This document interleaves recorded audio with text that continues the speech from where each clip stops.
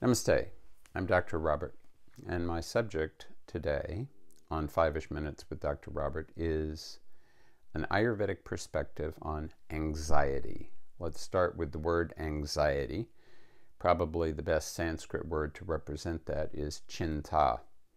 And chinta has the basic meaning of thinking, but it also has the additional meaning of overthinking and thinking anxious thoughts, meaning allowing your thoughts to start to circulate in such a way that you dwell upon them.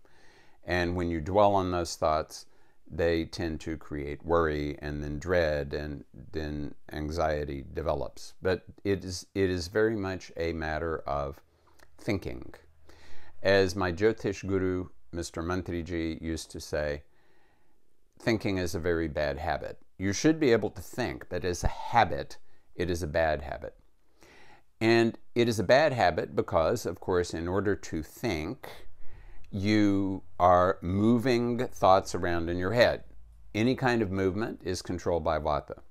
Moreover, very commonly, that thought is being compared to what happened in the past, for which you have to use memory, which is under the control of Vata. And when you add these two things together, there is the tendency to project forward into the future, but particularly to project forward some not particularly desirable outcome. And that's where the anxiety and the dread start to really develop and create a kind of momentum that allows them to then circulate around and chase their tails. As Vata does. I mean, what is a Vata kind of condition in the atmosphere? It's a tornado or a hurricane, something that is going around and around in a big circle. And the faster it goes around, the faster it tends to go around, and the more destructive it tends to be, externally as well as internally.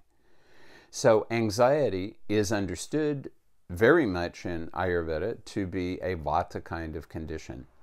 And so treatment of anxiety starts, first of all, with the physical body, making sure that you have the right food, Vata-controlling food, you have the right Vata-controlling habits. You work very assiduously to try to make the sleep as deep and as uninterrupted as possible, because that in itself will tend to reduce Vata.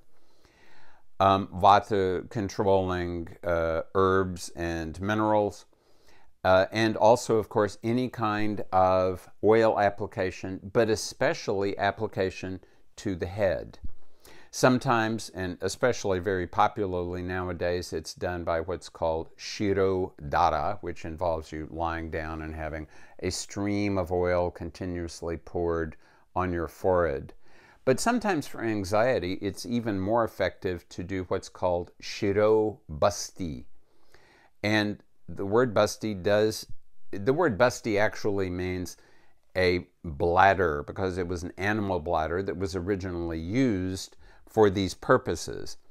But Shiro Basti means to take something, nowadays substances other than animal bladders are used, but to create kind of a stovepipe hat on the head without a top on it, and then to pour oil into it, should be at least about 2-3 centimeters above, a thick of oil above the crown of the head, and allow that to remain there until certain indications, certain symptoms show up in the patient, after which you remove the oil.